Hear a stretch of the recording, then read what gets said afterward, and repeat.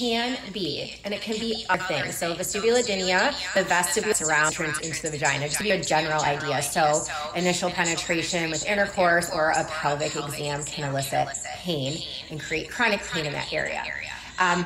I've seen a lot of it be related to hormonal issues. So a brand new breastfeeding mom with low estrogen and postmenopausal low estrogen, addressing that side as well as the side of using a pelvic wand and dilators to train the body and your nervous system response, because that's a really huge thing with chronic pelvic pain.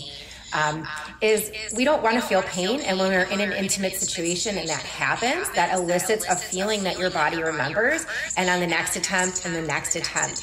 And learning how to down train those muscles to be able to relax so that you can work through that is a really when you experience chronic pain, your response is to create tension, whether you consciously notice it or not.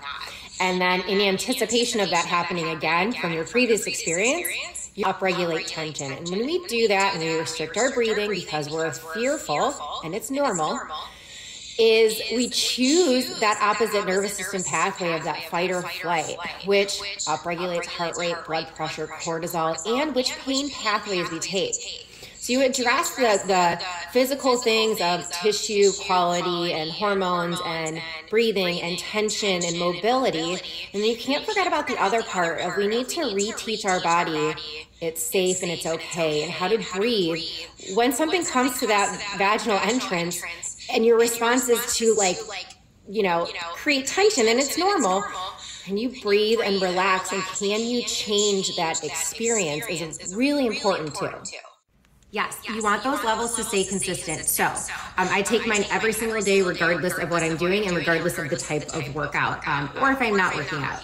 I used to put it in with my protein shake. What I've been doing for a while now is I put it in with water and my electrolytes first thing in the morning. And sometimes I get real wild and I throw my magnesium bisglycinate powder in there with it in the morning. So I'll drop a link to the Pro Mix one. At its largest size, the price per serving is the best value. So if you know you're going to buy it and take it every single day, per serving is one of the best values I've seen for quality from a company. Okay, so you want to do open chain and closed chain, internal rotation, mobility, and strengthening. So when you're on your hands and knees and you pull the knees apart and your toes come in and your heels come out, you're opening for the posterior pelvic floor. Mobility like that and many others, as well as strengthening, so a band around the ankles or inside glide. Then you want to do closed chain strengthening. And so if we could create internal rotation toward that foot, so you bias a little more rotation, you open that sits bone. So you strengthen to hold that space open. Super important.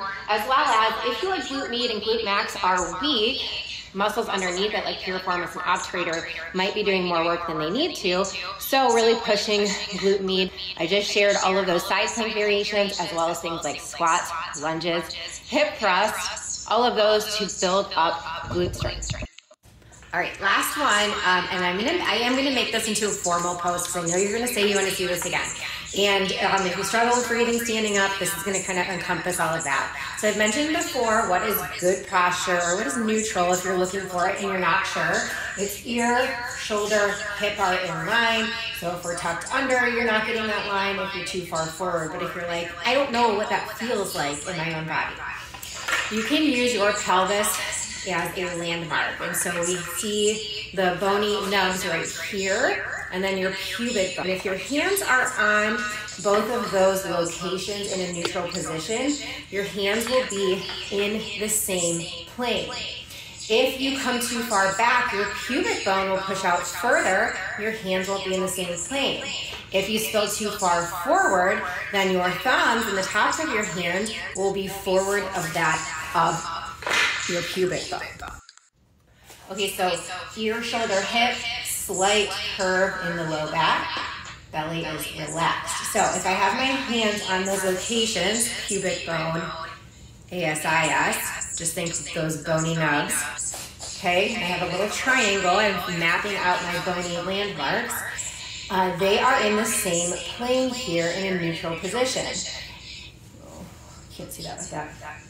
If I'm too far forward, you can see now that my pubic bone is behind my thumb, and if I go too far back, the opposite way, you can see the opposite where the pubic bone comes forward.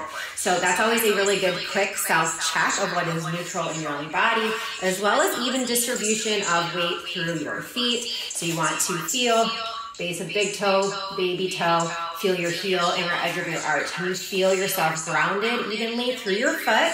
And then find those alignment cues.